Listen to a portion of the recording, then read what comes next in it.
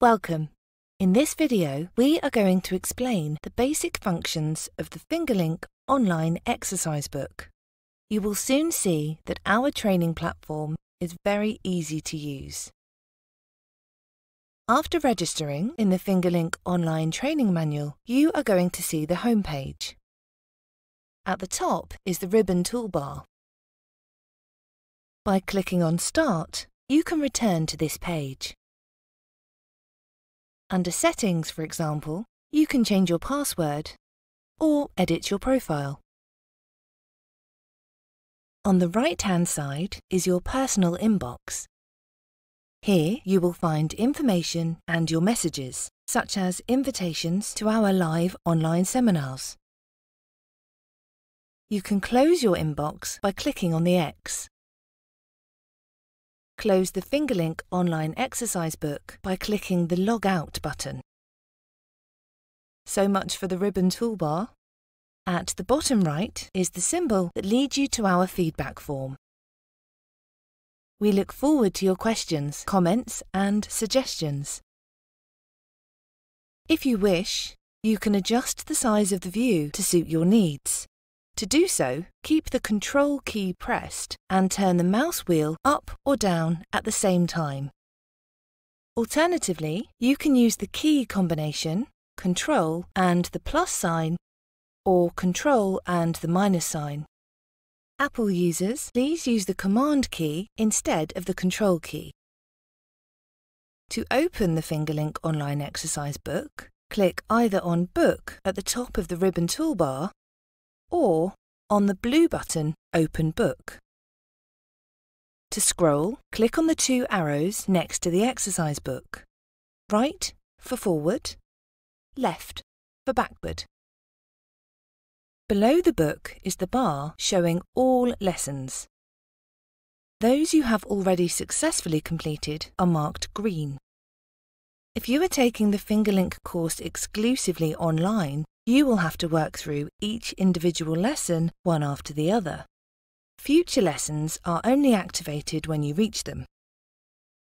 All lessons are immediately activated for you if you have already participated in a fingerLINK classroom seminar. To jump to a specific lesson, simply click on it with the mouse. In this way, you can, for example, repeat individual lessons. Each individual lesson is made up of various subchapters that you can call up with just a mouse click. Online students have to work through the subchapters one by one to advance in the fingerLINK exercise book. If you are taking part in a classroom seminar, you may work through them in any order. The green tick marks indicate that you have completely edited or viewed the entire subchapter.